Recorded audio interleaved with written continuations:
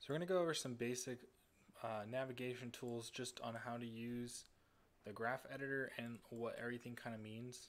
Some basic navigations like zooming in, stuff like that, framing your curves, getting in close, etc., stuff like that. That way you can feel less intimidated and more confident in going into actually animating. Some basic navigation tools are so like obviously you can use the same scroll function as you would inside the Maya viewport, just using the scroll wheel, or if you press Alt, you can right click and you can zoom in and out, and if you press middle mouse click, you can pan. Left clicking won't actually do anything, so it's only the right click and pan. So I mean, in the viewport, left clicking is rotating your 3D world, and since the graph editor is just a 2D representation of values from the keys, there's no need for you to use the left click, so it's right clicking and middle mouse clicking. That's how you like navigate.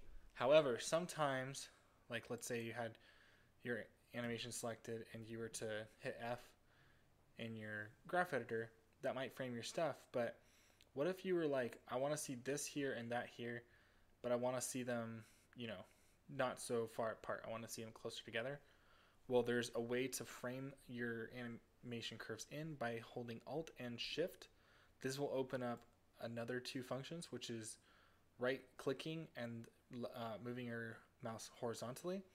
That will frame in your animation, so that way you have them tighter, so you can see the frames closer to each other or further apart. And then if you right click and then start moving up and down, that will make your animation curves a lot bigger this way.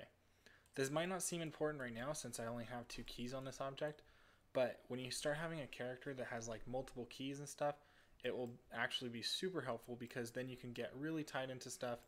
Like let's say we had a key here and it was like this or something, and then we had a key here, and I'm just adding keys so that way like you can kind of see the example.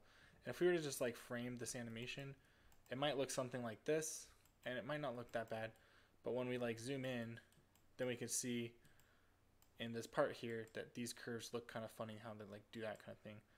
Obviously the animation is kind of just placed in there. It's not really that great, but you kind of get the idea that you can use this framing tool to like zoom in, and like sometimes your animation would be like this, and you'll be like, how do I, these curves, I don't understand them.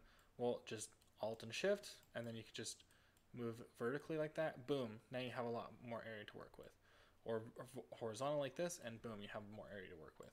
So just a little helpful tip on how to navigate in the viewport using your Alt button. You got your middle mouse click, your right mouse click, and then Alt and Shift, and then right click, scroll left and right click to move up and down. So that is how to navigate in the viewport. Cheers.